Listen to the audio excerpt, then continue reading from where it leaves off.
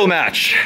In the left corner, Bob motherfucking Shaw. Ready to go. Ooh. I got this title in the bag. Ooh, and in the right-hand corner, the fencing master, the art of the sword, Houston. Gentlemen, take your places. Are we ready? 3, 2, 1, go! Ooh, the first inning's off to a spicy match. The competitors have engaged hands, and there are some motions and some swaying, but yet they're keeping it steady. You can see the pained expression as they put their best forth, but who will end up as the That belt is mine! Ooh, I earned that! He's earned the belt. I went through the whole tournament!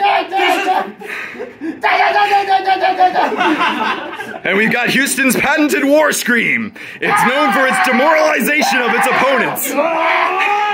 And yet, the screaming doesn't stop as Bob Shaw kicks it up a notch too. This is anybody's game, people. This is anybody's game, people.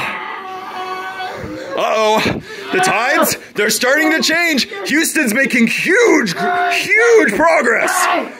Oh, and we've got death threats. That means he's serious. But yet, Shaw. He's not moving. He's an immovable. Yeah, and yet Shaw keeps pulling it back. For every inch that Shaw loses, he takes right back. Ooh. Oh no. What could it be? Could it be? Is he getting cornered? No, we're back to the end. We're back. No. Oh no! Both competitors have died. Wait, what's this? Houston's barely alive. Get ready for round 2. Congratulations.